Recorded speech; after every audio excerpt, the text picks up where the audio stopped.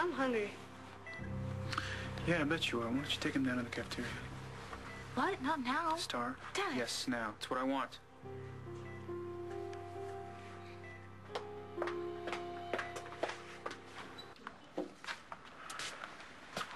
Huh? She's the same, I'm sorry. No. You've misdiagnosed, certainly. Blair's feeling better now. You see, I felt it. Mr. Manning, Blair's monitors register at the nurse's station. If there had been any change, we'd have known. Mr. Cushing! How long can she stay this way? I mean... It's hard to say. But if Blair were a member of my family, I would say everything that I needed to say to her now. I was mad at Nash. So what are you saying? That we should say goodbye to my... Dad, I need to talk to you.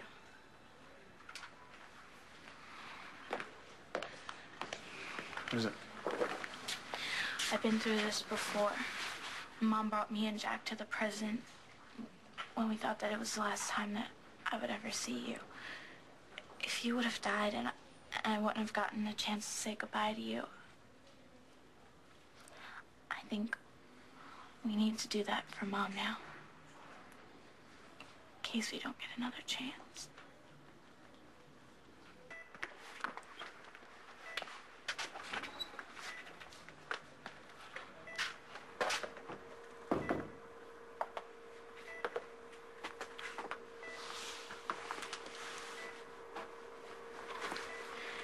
I'm not going to cry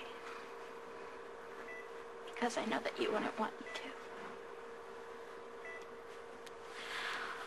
I want to say sorry for all the times that I got mad at you. I think that the reason why we got mad at each other was because we're so much alike. I hope so. I want to be like you. Anyway,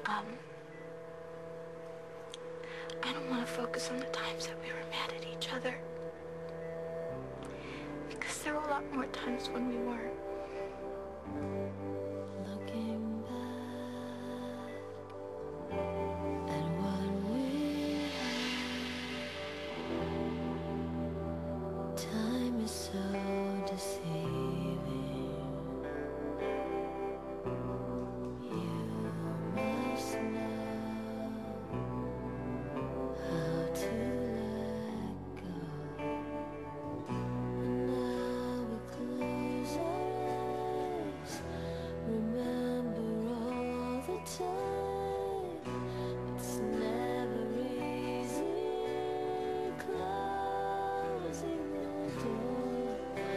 It's hard to say goodbye. I promise I'll try to be more like you. I know that I'll never be as pretty or sing as well, but I know that I'll always be my mother's daughter. And I can't think of anything better than that.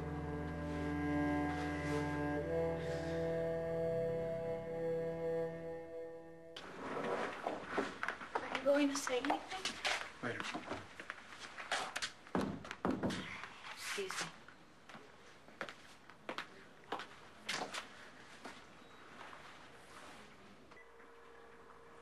Hold on, I didn't ask for any priest. I'm here to offer comfort. Dad. All right.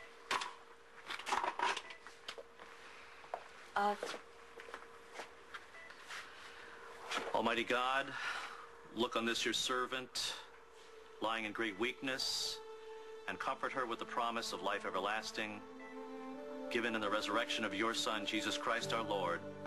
Amen. Amen.